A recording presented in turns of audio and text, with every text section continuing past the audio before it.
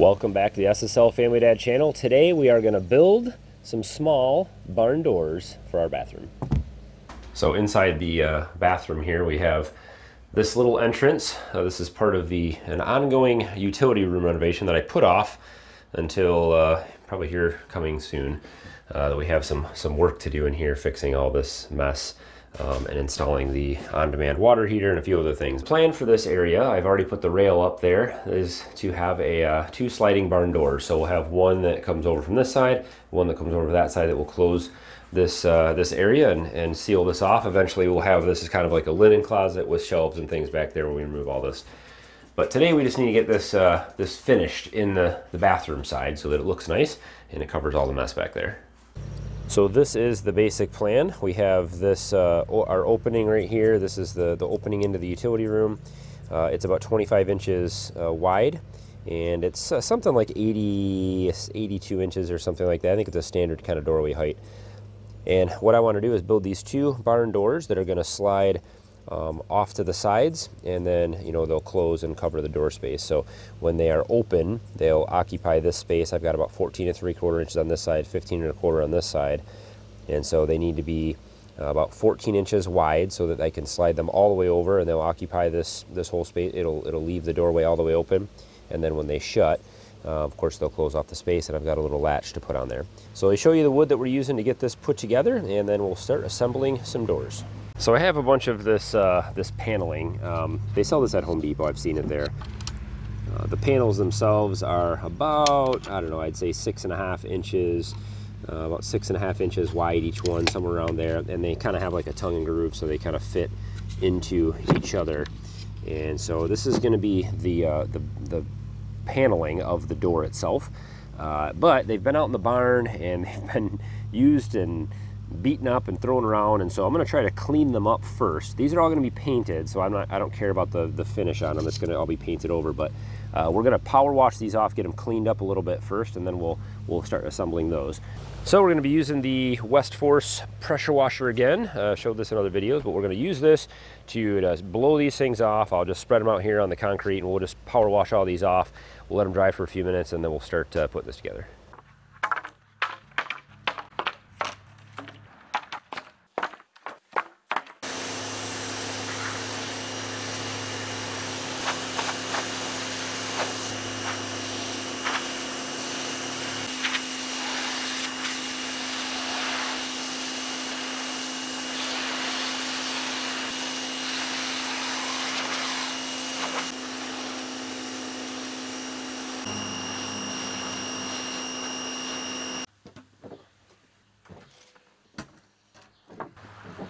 So we got a lot of shady wood here. There's some pretty good knots and some chunks taken out of a lot of these pieces. You can see down here, stuff like that. Got some holes here. Some of that stuff will be covered up by the tongue or by the groove as it slides together. But we're gonna have to be kind of strategic. So I think the first thing I'll do, so we've got ends like this that have, obviously I can't use that piece, it's completely destroyed, or this. And so what I think I'm going to do is I'm going to go through all these first and just cut off the bad ends. Well, let's go ahead and get those all cut and see what we got.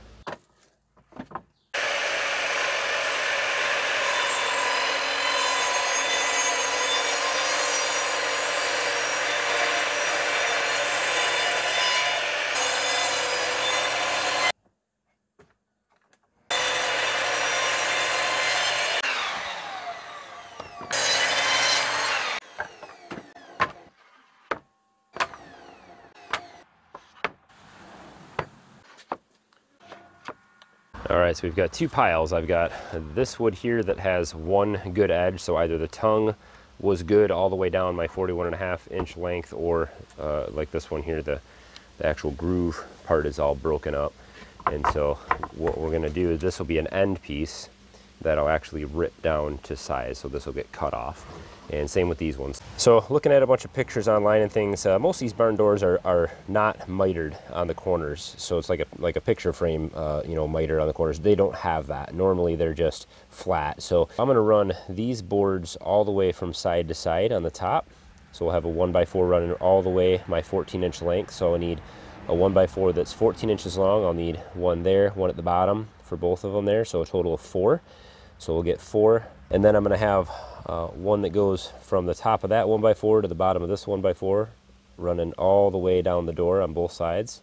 And then we're also going to need one that runs from the edge of this board to the edge of this board in the center. We'll need 2 of those.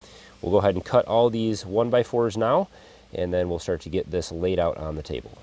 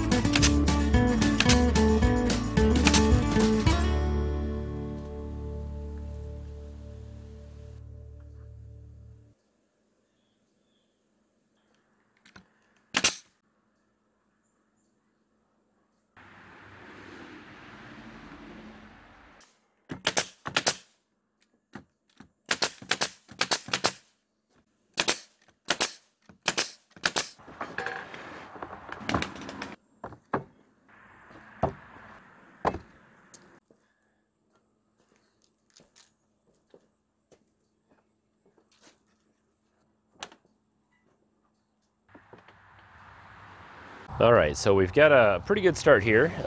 Everything's glued down and nailed down, and they turned out pretty good.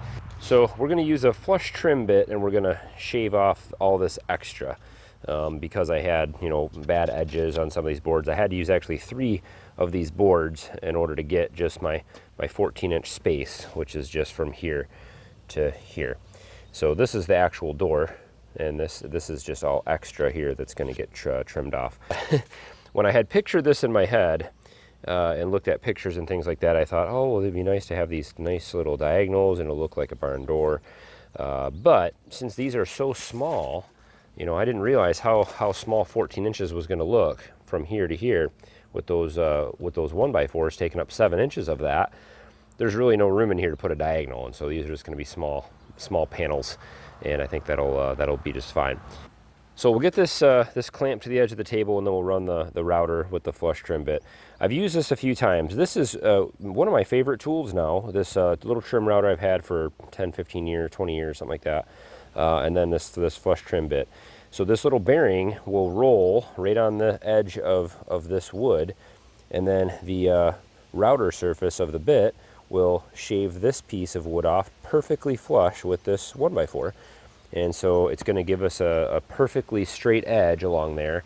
If you cut it with a saw, if I ran these to a table saw, it might be a little off, something might be, something warped or whatever. This way we get a perfectly straight edge and hopefully that will give us a good mesh between the two doors as they come together in our gap. So we'll see how that turns out.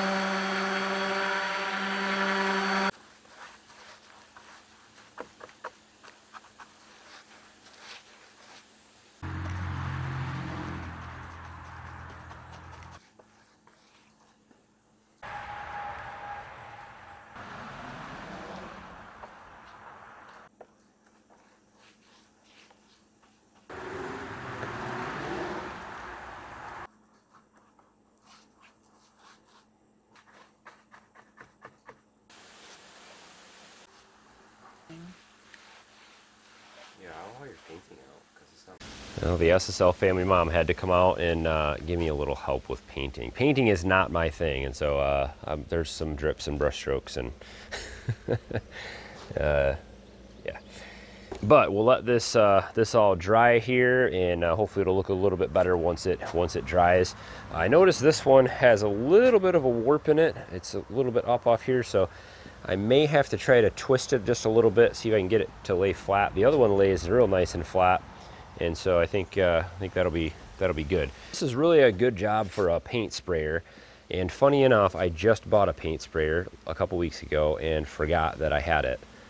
So I should have used it here. The paint sprayer would have done a great job of making this nice and even and smooth, and getting in all those cracks and stuff. But we'll give it a couple hours here to dry, and then we'll get them hung up, see how they look.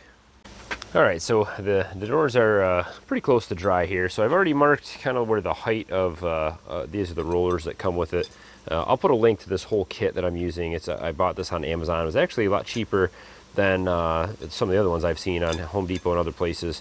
And it looks like it's built pretty well, got good reviews. So I've marked here kind of where the height of my door needs to be on this bracket. I just kind of estimated it inside, and so I've already marked my holes that I need to drill. So these are gonna hang just like that, and then there's a nut and a bolt that will go through and attach that. So I'm gonna go ahead and drill these holes in the door and get these wheels mounted.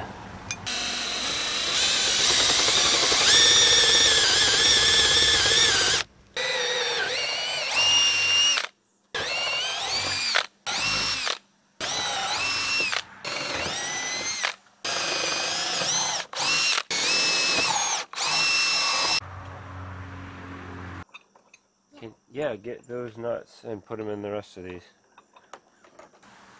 Wait, through this hole? Mm-hmm. Like this one? Right here? Mm-hmm. Like this, Sarah? Okay.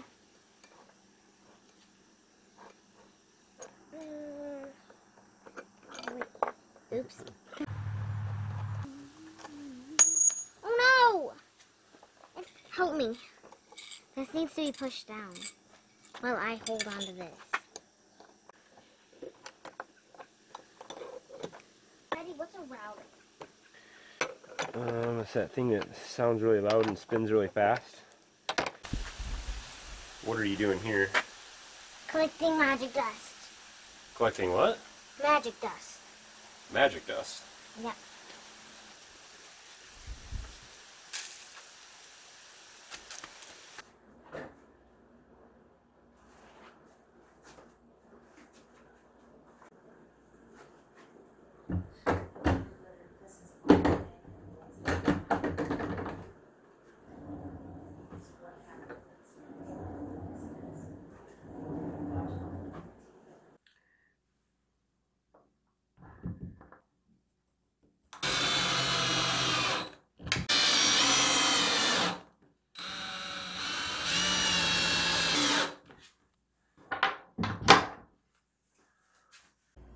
It certainly is nice to finally have these doors completed in here. The latch works pretty good, and they open and close very easily.